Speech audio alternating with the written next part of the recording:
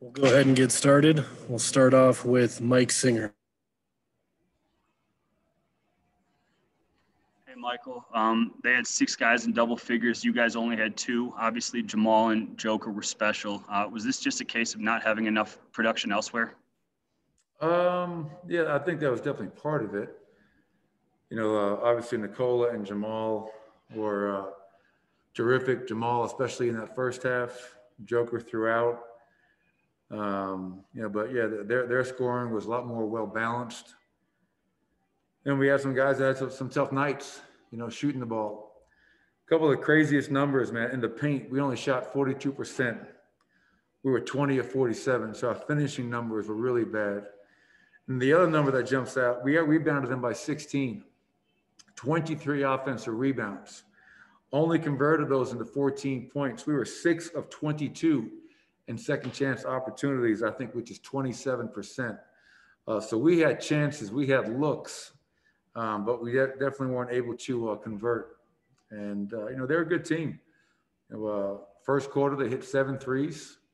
After that, they hit 4 in the second quarter. Then they hit 4 more in the entire second half. So did a much better job throughout the game of defending the 3. But when we defend, we're a good team. And we did a poor job of defending tonight.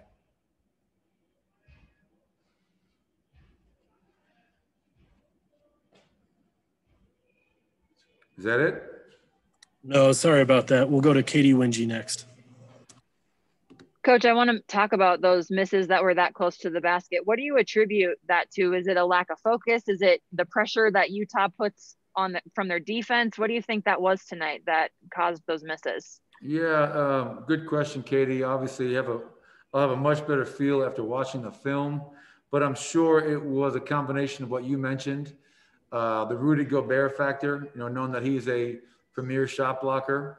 So when you play against some of those guys, sometimes you're looking around, you're anticipating, you rush. Maybe some of it was a lack of focus. And, we work on finishing a lot in practice, always telling our guys to take pride in our finishing. And tonight was a really tough night in that regard, in the paint and on those offensive rebounds. Our guys played hard as hell tonight. Like, I'm proud of the effort. I'm proud of our guys. Obviously, it always sucks to lose. A tough loss to a division opponent. That team is playing very well.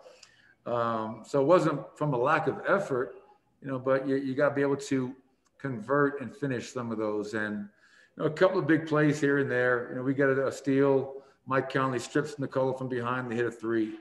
Jordan Clarkson hits a big 3 in front of their bench at the end of the shot clock on an out-of-bounds play. Donovan Mitchell, who we did a pretty good job on all night long, hit a couple of tough shots at the end of the shot clock. So tough loss, but definitely proud of our guys for how hard we competed and we gave ourselves a chance. We'll go to Leonardo Torres. Hi, Coach. It's Leonardo Torres from Peru. Coach, in South America, there's much talk about the minutes and the role of Facu Campasso. What is the role that Facu will play in the team? Thank you. The role that Facu is going to play in the team is the one that he's getting right now. He's an off-the-bench guard who needs to be a pest on defense, apply ball pressure to get into guys offensively, along with Monte Morris and PJ Dozier to help run that second unit. Our second unit had been playing well. I thought tonight, to start that second quarter, to start the fourth quarter, got guys, got off to rocky starts. But Facu needs to come in and, unlike all the other teams he's been with in Argentina, in Real Madrid, he's not going to have the ball in his hands for 40 minutes a night. That's just not the makeup of our team.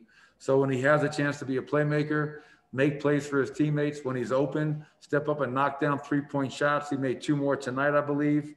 So, just to be aggressive, be a good defender, and to make his teammates better.